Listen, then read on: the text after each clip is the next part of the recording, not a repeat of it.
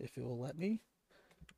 All right, yeah, Crovy versus Jaime. We're gonna get going with that, and they had little hiccups with the recording. They had two, but we're gonna play the second one, and it's gonna be a little confusing at first. They're gonna set up to where the first game like froze on them. They agreed to just like go back to the same stock and percentages. Okay. And then the honorable way, as we say. So it's still game one that we're going to be watching, but it's probably going to be like from, I don't know, 2 stocks each, or maybe one has 3 or something like that. So I'm going to get that going here now. All right, let's start playing here. Switch that over scene now.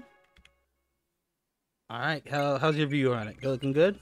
Yep, everything's good on my end. All right, good. It's all you, buddy. I'm gonna let you pick a few of these. Sounds great. So it looks like we'll jump right into it here. We got Crovy Port 1 as Black Falcon and Jaime as good old standard colored Mario. And as Hunter said, I guess they had some type of issue with game lag, so they're trying to get the percents even here. Seems that they're both at 3 stocks.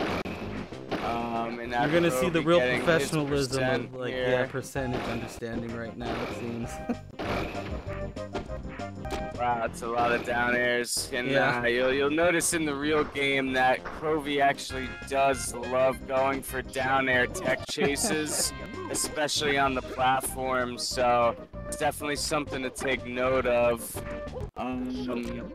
So yeah, interesting fact. Jaime went to a very big tournament called the Battle at the Border, hosted by a good friend of the community, Klosenberg.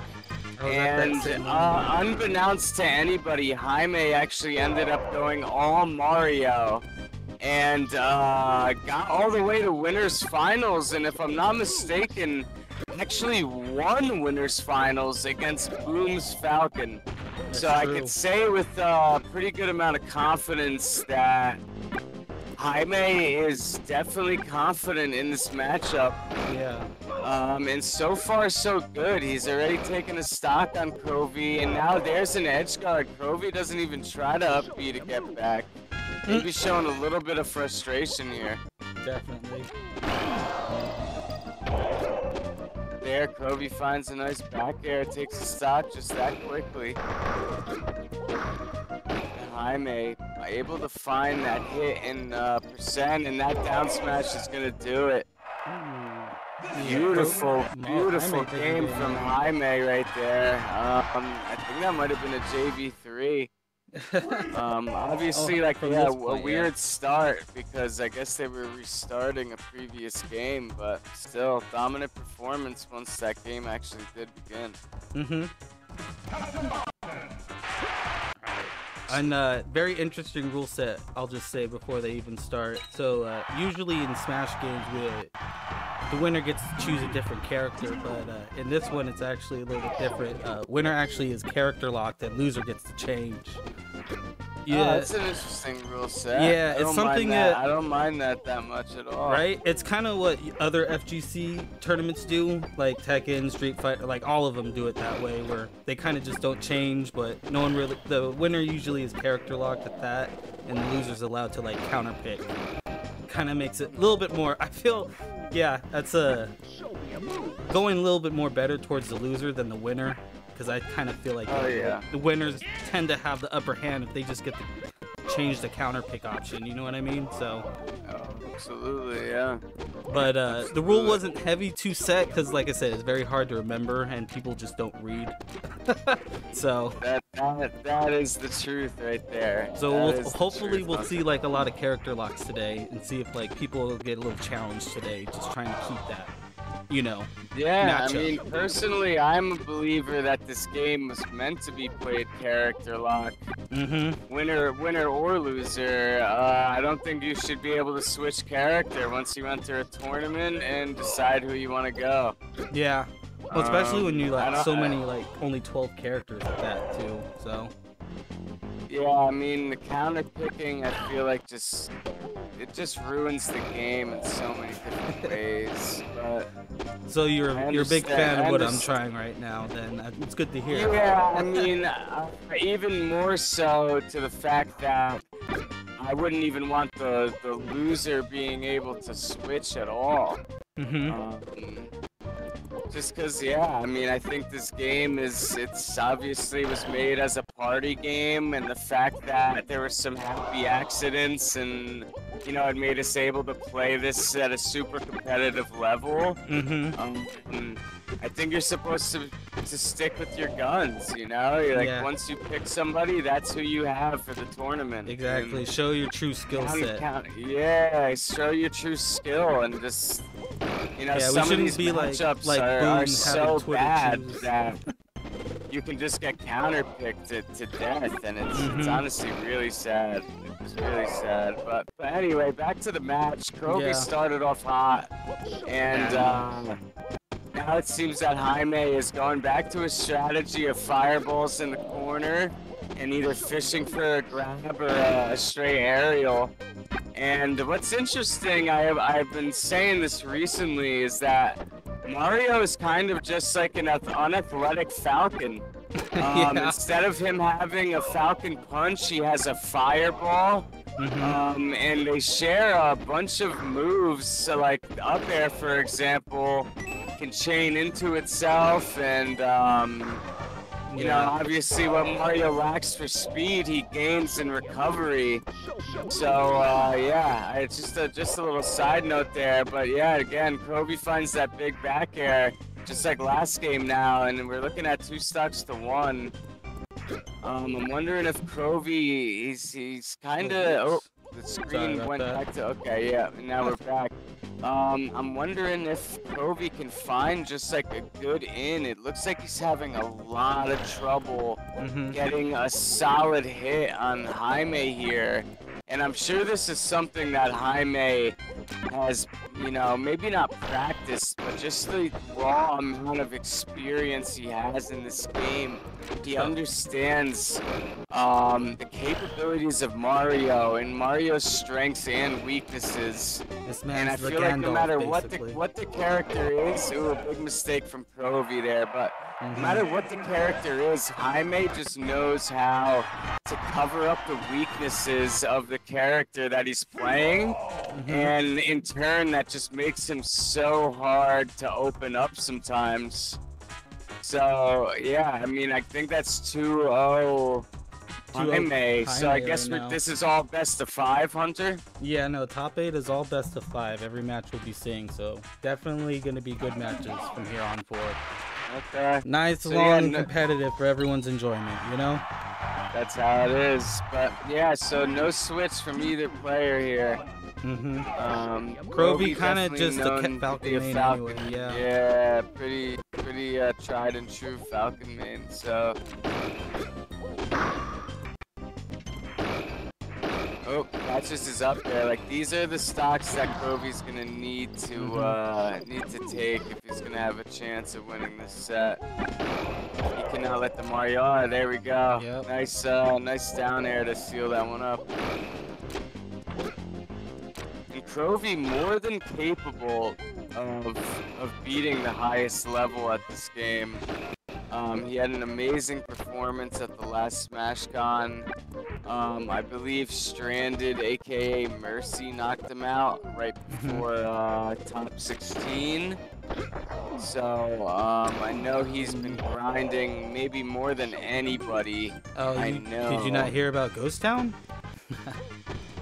I think that was a tournament in Seattle, but I'm not Portland, sure actually. of the outcome. Okay, that one you're talking about is no contest, but Crovy was actually the winner with playing Hero Pie in Grand Finals, so great match too. At Ghost Town? Yeah, Ghost Town. Crovy was the winner. It's good for him. Yeah.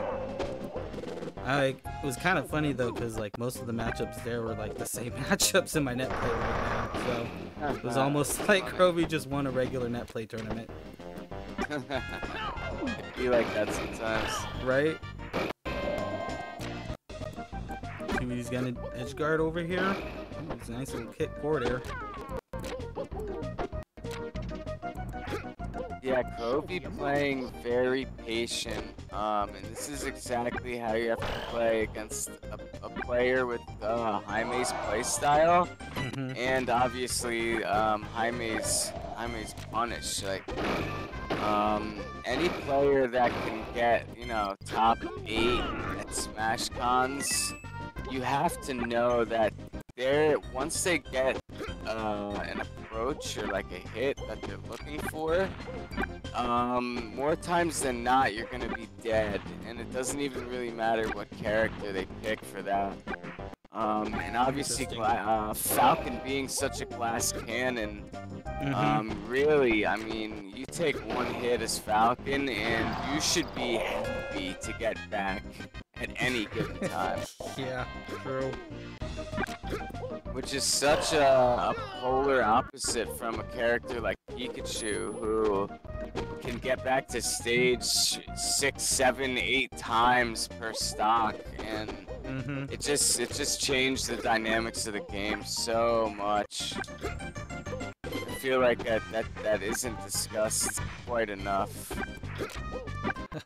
True. Ooh, nice back here. Yes. Okay, so Crovy finding way more ins this time than the previous 2 games, and it's showing. Now in a change of events, he's in a position to get a JV3 now. Let's see if he can close this one out. Oh, I thought he missed the grab, but he did get it. And there's that late up there from Falcon, a trademark that basically every Falcon needs to have in his bag, and just the Nair should do it there. There's Crovy's JV3. What an answer going down 2-0 to win a game like that. Right. Great game start off, too. Oh, yeah, for sure. I think, yeah, all of Crovy's sets tonight and all of Jaime's sets tonight are just going to be really these slobber knocker type of games. And it's pretty exciting to watch.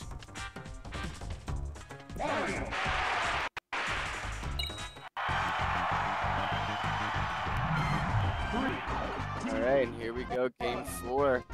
Let's see what Jaime's gonna do to maybe adjust a little bit here. He was just getting opened up way too much that last game. Think he might play a little bit tighter right now?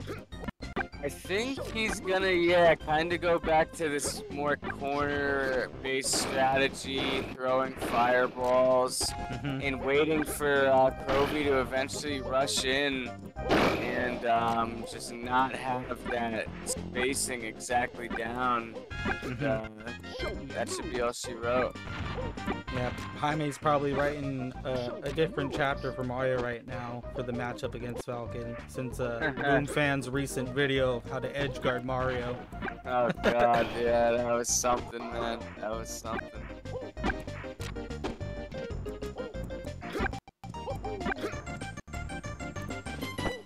Yeah, Crovy's just not trying to get hit. He's trying to move around, but yeah, Jaime's catching him like you said. Can't blame him if the Mario's just gonna spam fireballs in the corner. Yeah, I mean, why would you want to approach that as Falcon? It sounds like a nightmare. With your big body, yeah, your big body that moves quicker than most characters. Yeah, that's a good point. Ooh, close little neutral there.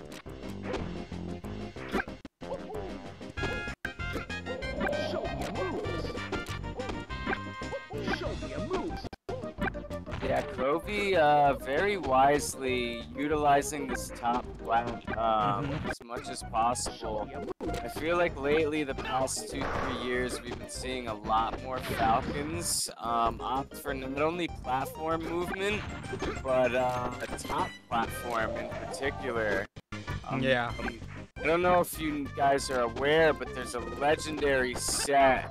I believe it's Super Boom Fan versus Alvin at a Genesis, where Super Boom showcased a tech that Falcon can do while he's on top plat at 0%, maybe even up to around 20-25%.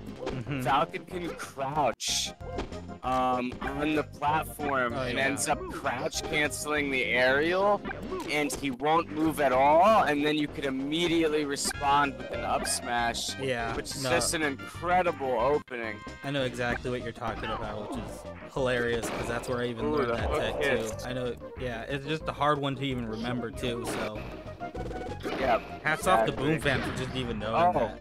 And just to even test Alvin on that. Oh wow, great edge guard by Jaime. Yeah, almost a beautiful recovery from Crovy, but yeah, I mean Jaime just such a veteran presence in this game. He's just he's hard to fool, and it seems his mistakes are so minimal. Yeah. Just so minimal. Even him missing a Z cancel is like. Yeah, I'd love to see this guy in Vegas. Moon almost. It's so true. Like just with that recovery, Crovy almost got the edge guard, but he just barely edged in with his up Bs. Yeah, he's back in it right now. So consistent, so consistent. I remember maybe it was SmashCon 2018. Jaime and Kiro Karopi were in the same Division 1 pool, and I just happened to be lucky enough to catch their game, and I think Kiro ended up having to switch to Kirby Game 5 after Jaime had come back from down 0-2, beating Kiro's Pika twice in a row. So Kiro decided to go to Kirby Game 5, and I swear to you, without exaggerating at all, there was a 1:42 period where both players did not hit each other once, and they were just dancing in neutral on the platforms, waiting for the other guy to make one mistake, and just nobody broke. No one's breaking character, man. Finally, Kiro ends up right going now. to top plat. We almost had that exact situation right there with the platforms. Looks like Crovy had really figured something out after those first 2 games. He's starting to just look more and more dominant as this game goes on. I think he's it's starting to look like Jaime is struggling a bit more with finding an opening to get in on this Falcon. Yeah. And Crovy's punishes have just been so solid overall. Yeah, I think it's probably, as you say, for Mario's lack of mobility as much as Falcon's. It's probably very hard for him to even try to accurately get him with Crovy's movement, platform movement specifically. I think he has one of the best out there. I mean, so. Just simply isn't fast enough. If Falcon wants to get away, he just will. Oh, except for situations like that. But earlier, I saw Jaime kind of throwing the fireballs off stage a little bit. I think he's trying to force Crovy into that bad situation, which is a really good thing Jaime does a lot when I watch his matches. Ooh, this could be a stock. Yeah. Definitely. Yes, it will be. This would be one amazing comeback. Yeah. But all it takes is one grab and a down air, so you're never out of it going against Falcon, that's for sure. Yeah, can Crovy do a reverse 3-0? Looks like Jaime came to do what I called and hoped he would do. Take this first game from Crovy. Hooded in chat says people will say Crovy has a Mario problem, but he disagrees. Oh, and yeah, just like that, proves him right. That back there, it is in the middle of the stage. So Crovy wins 2 in a row to bring it to a game 5. This one is getting spicier. Yeah, reverse 3-0, reverse 3-0. Looks like it's shaping up for one of those. That's for sure. I don't know. What do you find more exciting, reverse 3-0s or back and forths like 1-and-1s? Hey, I think the 1-and-1s are more exciting, but it's pretty close. They both have their merit. I feel like reverse 3-0s have that underdog setting or something where you just can't help it. Yeah. Like, oh yeah, that's awesome, you know? Exactly. Knowing somebody was so far behind and then seeing them, slowly but surely catch up is always a good feeling. Yeah. It shows the practice that someone's been putting in recently in the work. just how to change your game up just a little bit, you know? Oh yeah. Oh, can he catch the up air? No, he can't. Might have been some great DI by Jaime there, I'm not sure. Or just an awkward hit. Definitely. Yeah, see, Jaime's been playing off stage like those fireballs right there. But I don't think Crovy wants to even risk it. The fireball seems to have enough hit stun where, yeah, even if it hits on shield, Mario can kind of run in and then boom. Yeah. It's just flowchart edge guarding for Jaime. He's gonna get those about almost 80% of the time. So that's why that fireball, you see him going back to it time and time again. Look, there's a fireball. Even if you can't follow up, the damage is so important. It just adds that little bit of extra distance if you end up getting a throw or a juicy hit. So true. This is definitely the strategy all Mario players are going to want to do against Falcons. There's no doubt about it. Yeah, I just feel it's so risky, though, playing off the edge right there. You got to really be on your shit, as most people might say. If you're going to be playing like that. Mario's recovery is so strong that it's not the riskiest thing in the world. And if you're going to balance risk and reward, I just find it always to be worth it, especially if you're a stock up.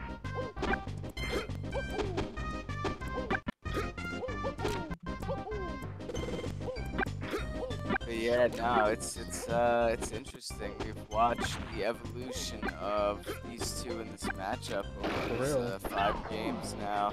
And the hook, that might do it. No, just not enough. I think maybe 5% more Mario would have been dead. But yeah, all you need is a ledge hog. Almost like 3 minutes down and only 2 stocks apiece. Or 1 stock apiece, really. Yeah, no, I mean, you almost never see any matchup with the Falcon in it that lasts this long. Usually only Kirby's could make Falcon this patient. But no, like I said before, Jaime's strategy, great shield jump from Crovy. But Jaime's strategy is just so sound. Yeah. And Crovy, as much as he's been better at getting in on it, it's still, you can just tell how difficult this is for him. Really one of those teeth grinding kind of sets we've been watching here. And Jaime's the person to make your teeth grind too, especially like when he plays like Samus or something. He can cheese. He's really good at these type of strategies. That's just kind of rinse and repeat. And yeah, I mean, he is still catching stray hits here and there when he needs to. And for Crovy, it kind of seems more like, okay, let me get a hit. Yeah, and he's finishing out of stock, just like that. And now here we go. Crovy up 3 stocks to 1. Whiffs a big F smash. That's probably gonna be it. Yeah, it is. All right, so Crovy just needs to go back to what he's been doing. Play this top plat. Don't get over aggressive on the Mario. You've already won 2 in a row, Crovy. So don't if it ain't broke, don't fix it, as they say. Exactly. But yeah, you can tell Jaime already way more aggressive than he's been. You can tell he's kind of taking center stage now when he can. Really trying to bait out something from Crovy, and there it is. He gets his grab on the edge.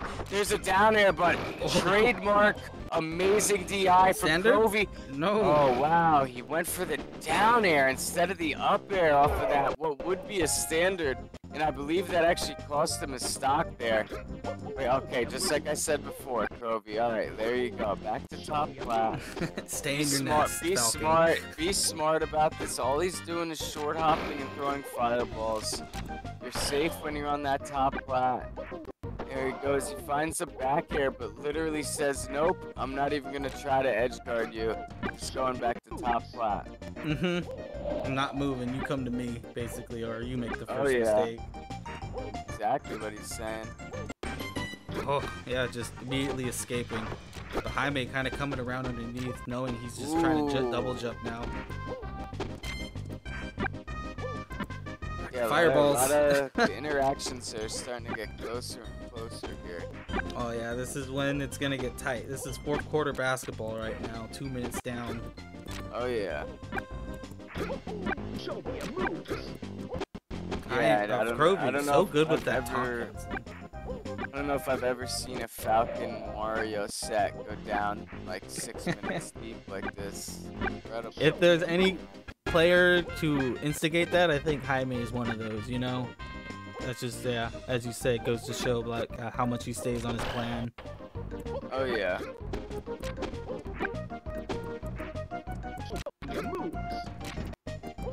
Okay, so yeah, Oh no. Crovy back at the top flop. Jaime finds what he wants, but he's facing the wrong way for a grab that might have led into a stock, honestly, if he would have got that. Alright, so maybe Crovy now being a little bit too conservative. I feel like he would have just kind of been a tiny bit more aggressive. He would have found a straight hit, but there's a weak up air into it. That DI with Crovy. Yeah. Amazing DI from Crovy, and that hook should do it. Oh, wow. It does. What a set. What a way to start this tournament. Yeah, winner Crovy just semis. How about that? clutches it out with incredible DI to get back on that stage. Yeah, Finds that was his incredible. grab, does a dash pivot, laid up there, and kills Mario. I believe, yeah, that sends Jaime Crovy into forward. losers. Yeah, it does. Crovy forward and Jaime. Yeah, I wasn't expecting that. That was a good start matchup. us off. Right? All right, now it's just Yeah, I quick mean, look dude, here. Jaime beat Boom's Falcon, so it's this is pretty amazing. Crovy been putting in a lot of work lately, so he's really showing it now, beating people like Jaime, who's known for beating the Falcons like Boom. Yeah, there's no denying Crovy has been really, really putting in work online. The guy is constantly trying to optimize everything we know about Captain Falcon.